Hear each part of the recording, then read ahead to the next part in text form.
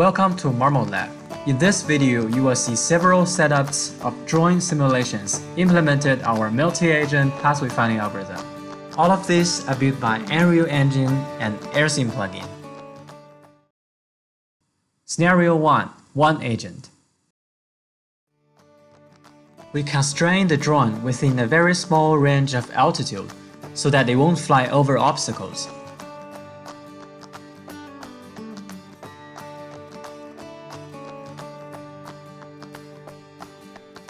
It's controlled by a built-in PID controller so that we can move the drone around by only providing the desired position of the drone at each time step.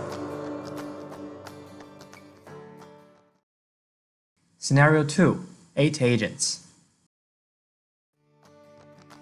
Okay, now we can expand the environment to a bigger one and put more drones.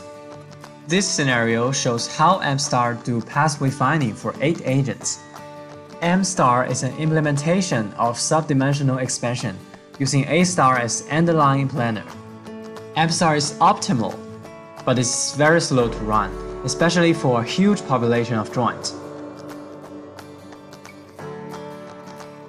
This is exactly the same environment as before, but now we are using PRIMALc. PRIMALc is a network trained both by reinforcement learning approach and the imitation learning of MStar. As you can see, PRIMALc is not as optimal as MStar in this case, but it still successfully let agents find their corresponding goals.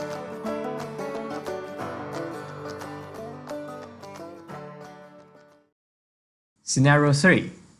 64 agents. In this scenario, MStar is too slow to provide an online path planning, so we only show you how PRIMALc works.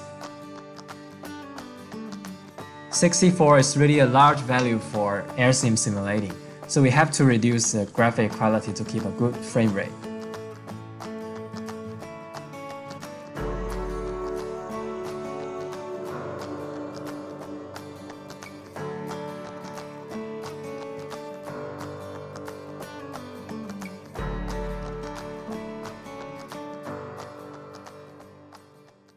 Scenario 4.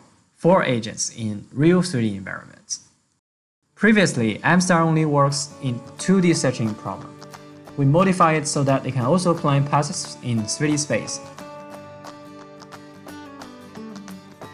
In this scenario, agents need to collaborate with each other to get to another side of the environment and reach their goals. Let's see how it works. A small problem is that we assume that every agent moves at the same speed at each time step. But actually lifting up is more difficult than move horizontally for drones. So they have to wait until all other drones finish their moves. After that, they can perform the next move.